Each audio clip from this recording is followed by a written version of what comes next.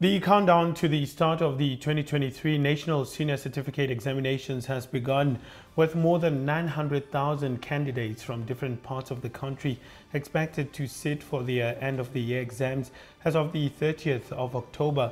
Many would ask themselves if the candidates, the Department of Education, and parents and all the relevant stakeholders are ready for this year's exams. Bahai Tudumelang, good evening. My name is Tambo Molokwani. Welcome to this edition of Soweto Today. Tonight we discuss Matric exam readiness from all perspectives, as it is less than 3 days before the commencement of the exams. Now joining us via Zoom for the conversation is the Department of Education spokesperson Steve Mabona, and in studio we have Victor Maimela, who is the head of the Tembisa School Governing Body. Gentlemen, thanks very much for joining us this evening. Much appreciated, Mr. Vic. Thank you very much, Tate Muluka. And I believe we've got Steve Mabona, who is the spokesperson for the Gauteng Department of Education, who's also joining us via Zoom. But Mr. Maimela, I want to begin with you. Let's talk about just the general challenges that you've been having at schools. I mean, exams now are 3 days away. And, we're seeing the department coming in saying that, look, we are going to we are ready for the exams, for this year. But what has been the major challenge, for the school governing body and the school environment? Firstly, thank you for the opportunity you've given to me. All I was going to say, I'm still going to say, it will be based on the policy, which is South African School Act 84 of 1996. Nothing else, nothing more. When we read on it, section 15, state the status of the core of the school. So which means the governing body, of which majority are the parents, is making the stakeholder called school governing board. But the Gauteng Department of Education, they're making it more difficult. They're taking us back to Act 47 of 1953, before 1996. How? I'll explain to you. We've got more than 8 schools around Zone 15, Ivory Park, including Ekurhuleni North, being Tembisa. Most of these schools, they are not stable. Why? Because of the principals. Either there's no principal, either there's supposed to be a principal. That's where this thing started to be disabled.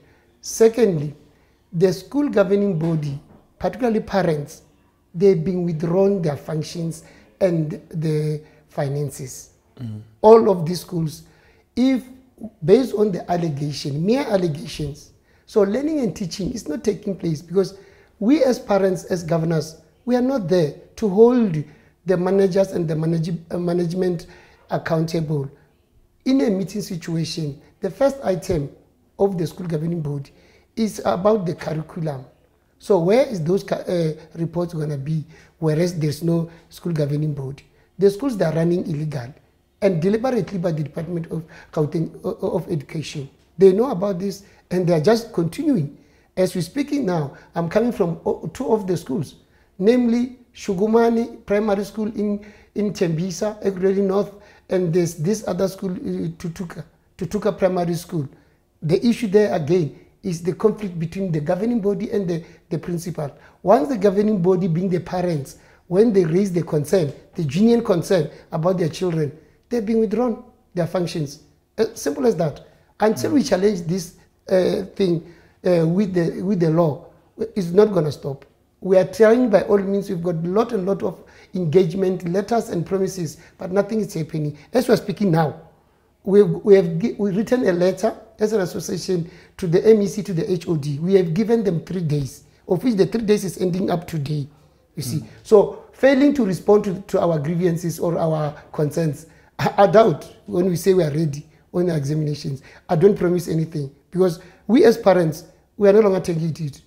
And we're not going to take back. Mr. Victor, let me park it there. Let me bring in the spokesperson for the Gauteng Department of Education, Steve Mabona, who's joining us via Zoom. There's Steve, thanks very much for taking the time. I mean, we've heard the media briefing by the MEC. They're just talking about the readiness of the NSC exams for the province. Maybe just take us through the preparation and also, where are you in terms of the numbers?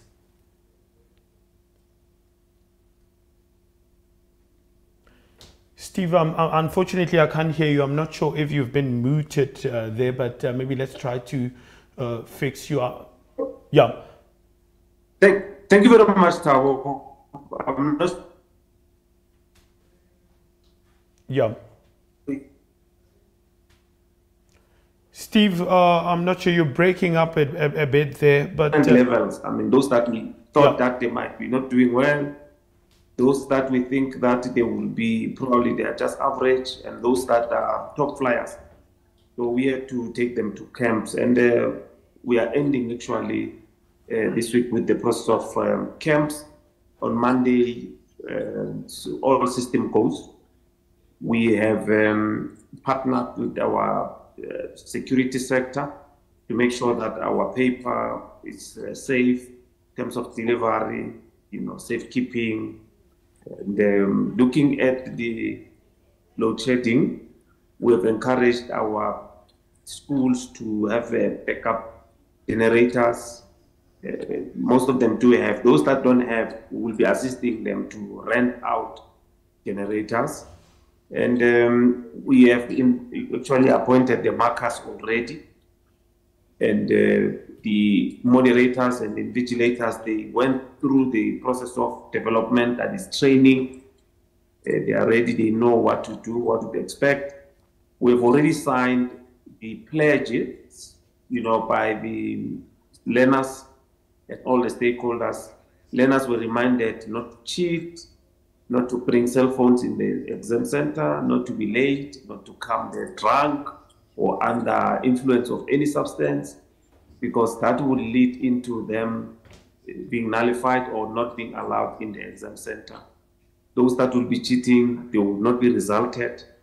So they are aware on what is it that they were signing. They did sign the pledge to say they're not going to engage in anything that is going to compromise the examination. Anything that is going to compromise the integrity of the examination will not be tolerated, and they are quite aware of that. I mean, Steve, I wanted to ask you about, as the department, how do you mitigate some of the challenges that are being faced at various schools with the politics that is that's happening in schools? As a department, obviously, sometimes there's quarrel between the SGB and principals and stuff. So how do you deal with it, particularly as now it's the time for examinations? It's all about those learners there in schools. Now, parents need to understand that now this is the time when all of us need to support our children. We need to make sure that learners are supported. Those that are supposed to be studying at home, they must not be disturbed. Let's not send them, wherever. Let's, eliminate the home chores. And at school, I mean, SGB plays a significant role in making sure that learners are ready. We don't need squabbles. We don't need anything that is going to destabilize the running of the school now, because it's quite a key, moment where we need everyone to work together and make sure that we don't compromise the examination. Because these learners went through a lot. They experienced COVID. They were at grade 9 when we were hit by COVID. So this is their first examination besides prelim. The preliminary examination that they wrote in September. Now they are going for the final. So looking at the performance, during September, we are comforted that we might be doing well. Okay, Steve, I want us to park it there. For now, we're going to take a quick ad break. When we come back, we look at some of the challenges that are faced by, as we've been hearing that some of these young people were challenged. I mean, they were doing grade 9 when COVID hit there. We'll just get a sense of how they're feeling, and also just to get an understanding of their preparations. Let's take a quick ad break. We're coming back with more on the other side. Welcome back. You're still watching Soweto Today. Now, before the ad break, we touched on some of the Matric readiness by the department there and getting a sense of the SGB. But before we continue with our discussion, we know that learners generally face challenges throughout the year. Now, with Matric exams coming up, we took to the streets to ask some of the matriculants what challenges they are facing and, how they are feeling. And, they did speak to Soweto Today saying that, look, we are facing various challenges. Let's take a listen to this. Yeah, because most of the time, if like grade 12 understand our understand how do we study. So most of the time, none abuse procrastinating. Continue abuse a whole. But after June exam, overcome because close a distraction because distraction don't distract your phone phone. So make sure be sideways. My challenges are normal. My challenges are apparently with school level. So yeah, I'm face and I would see lose focus during the year, but then I pick up. I lose focus because pass prelim. These days, these children use drugs. They smoke. They do all funny things. For the fact that they'll be starting, they have to focus so that they can get better results. Yeah. Thanks to the team there for bringing us those voxies from various learners there in Soweto and other areas there, and also one of the teachers who did speak to us there. Mr. Vic, let me bring it to you. We've got Victor Maimela, who is an SGB member there in Tembisa. Mr. Victor, you heard what the learners are saying, various challenges. Some of them, they're saying that, look, we did struggle a bit when it comes to resources throughout the year and stuff, but now it is the time to go out there and then sit and then write our final paper there. What do you make of, what they said, and then looking at the readiness of just the province in general? No, I like their spirit, because remember, in a war, you have to soldier on, irrespective of whether it's raining, it's cold, it's windy, it's sunny. The fact of the matter, we need to address these small foxes. You see, there is this say, when a leader cannot address a problem become a leader, and a leader become a problem. This is what we are facing. But now, we are no longer there, and we haven't passed that stage. Now we are focusing only on matriculant. And I hear the spokesperson, Mr. Steve, he's talking about the COVID. What about this other one you're coming? How long are we going to keep on talking about the COVID? Because now the grade 11s, they're coming for 2024. And we are talking about COVID. Let's forget about COVID. Let's just do the basics. The basics is that let each and every stakeholder play its role without no interference of conflict of interest. That's all we're asking. We don't need a lot of things. There's laws which are not followed. Hence, I've quoted, there is South African School Act, Section 16, capital letter A, is to support. You can't do it alone, and you will never win with these things. But what they're trying to do here, they are all over the show to say everything is okay and everything's ready. This is not the time to squabbles and everything like that. But it's not a true statement, I think. It's a lie. Because there are a lot of problems, and these problems, they are piling up. When are they going to be faced and then sorted out? Because we as parents, we as communities, we are complaining. We are not happy. And the problem is the Department of Gauteng, of Education, they are interfering with the schools and with the school governing board, particularly parents. How so are they interfering, if I may ask? Okay, let me say this to you. Once a principal at a school can raise a complaint or a concern about the SGB, believe you me, those poor parents, is done, it's finished. They are going to withdraw their functions. They are going to withdraw their recruitments. They are going to withdraw their functions of finances. That's how they are dealing with the parents. Yet we're saying the principal is there as a representative of the HOD to support, to guide the parents to perform their duties and to comply with the laws. Mr. Victor, I don't want to deviate more on what we're talking about because we are really focusing on the Matric exams. But I believe Steve is aware of some of the challenges that you have raised, particularly looking at the squabbles. He did touch on it, saying that, look, we're trying by all means to try to deal with these issues, but he will definitely touch on them as he is listening to what you're saying. But Steve, I mean, you touched on various issues, saying that our schools will be assisted, particularly as we know that as a country we are facing power cuts and stuff for the exams. But I want us to touch on the issue of learner suicides. We've seen quite an increase this year.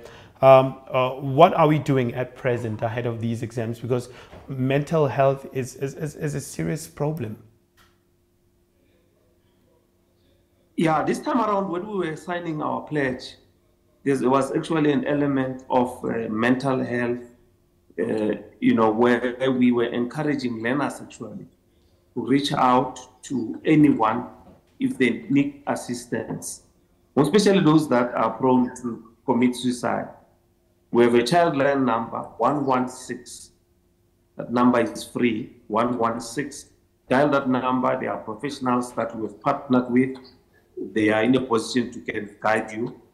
If you are not doing well, you feel that you are depressed, there's anxiety, you call that number. They will be in a position to take you through the process of managing whatever you're going through as a candidate, so that you then prepare for your examination. We know that some will be cross-nighting, some will be, taking it overdrive, but you need to rest.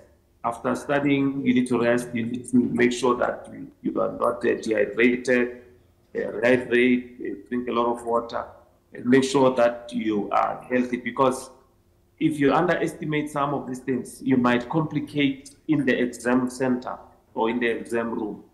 So you need to be wary of those and be disciplined and know that there's time to be mindful of.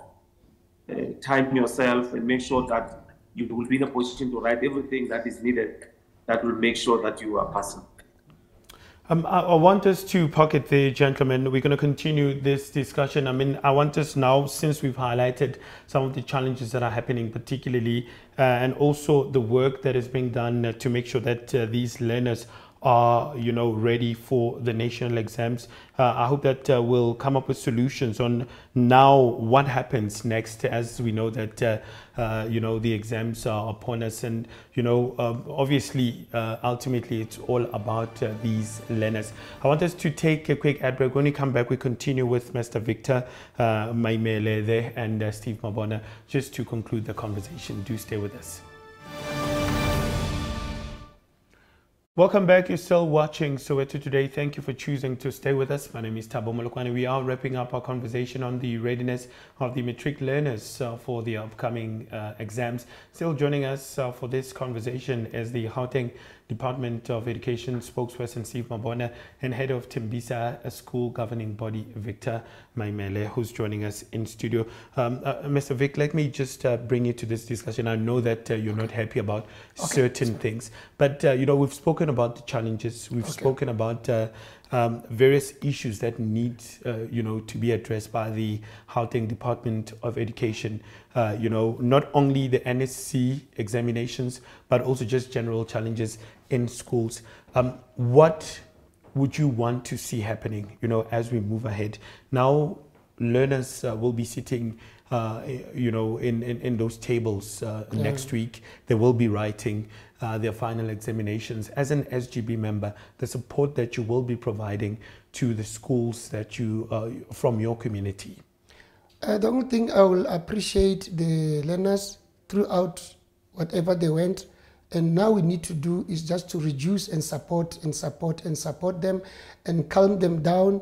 Remember, this couple of days, They are a little bit nervous. They will be settled as they are going.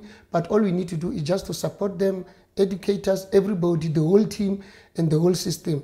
It's about support, support, support. Nothing else. And also we need to reduce or completely to stop to give them a lot of works and everything. Let them focus on their examination and refresh themselves, and then let them have a lot of time to relax and rest. In terms of government, what is it that you would want to see as the department will be doing in your communities? No, the department, they are on top of the ball, they are hands-on.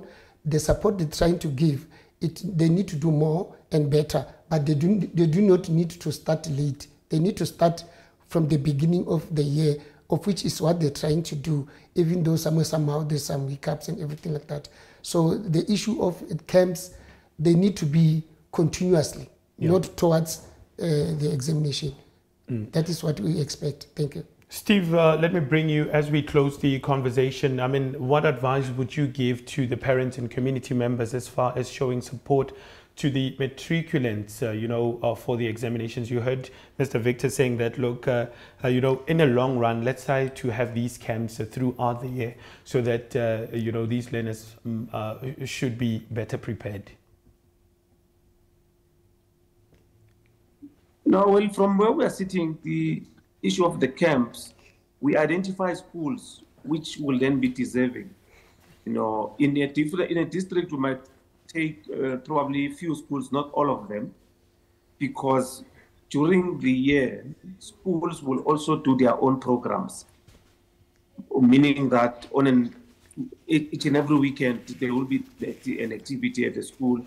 But then we'll also then take those that we need to take them to residential camps, take them there and make sure that we, impart knowledge in terms of us using our subject advisors, because they will be there probably for a year or a week or two, that is working with those learners. So we've identified in different districts, different schools, not all of them. Steve, thanks very much for joining us. Mr. Victor Maimela, thanks very much for joining us. We wish them well as they will be writing their final examinations there. Spokesperson for the Gauteng Department of Education, that's Steve Mabona, and Victor Maimela, who is the head of the Tembisa School governing body, discussing the readiness of the matriculants ahead of the upcoming examinations there. Well, before we close in the show, let's hear from some of the learners and some of the people that we spoke to about the exam readiness before we conclude this episode.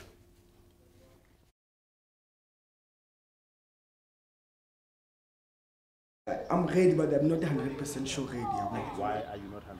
Because, being honest, like I didn't prepare as much as some other learners do. Yeah, next I skill most of times. Yeah, but I can say somehow I'm ready. Yeah.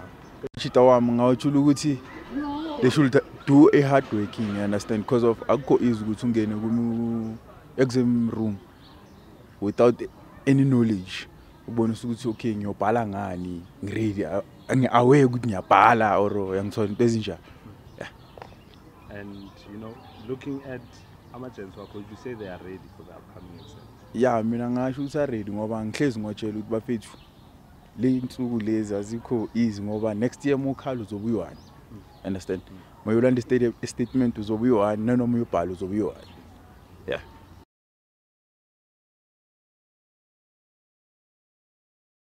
We certainly wish them well as they will be writing their final examinations. On that note, that's how we wrap it up for today's episode of Soweto Today. Remember, we love hearing from you, so please feel free to talk to us about this episode by simply sending us an email. It's sowetotoday@sowetotv.co.za. Alternatively, call us, WhatsApp us, the number 081-531-8857. From myself, Thabo Molokwani, and the rest of the team, Mas Chabakobala is up next with your primetime news. Thank you for watching and good evening.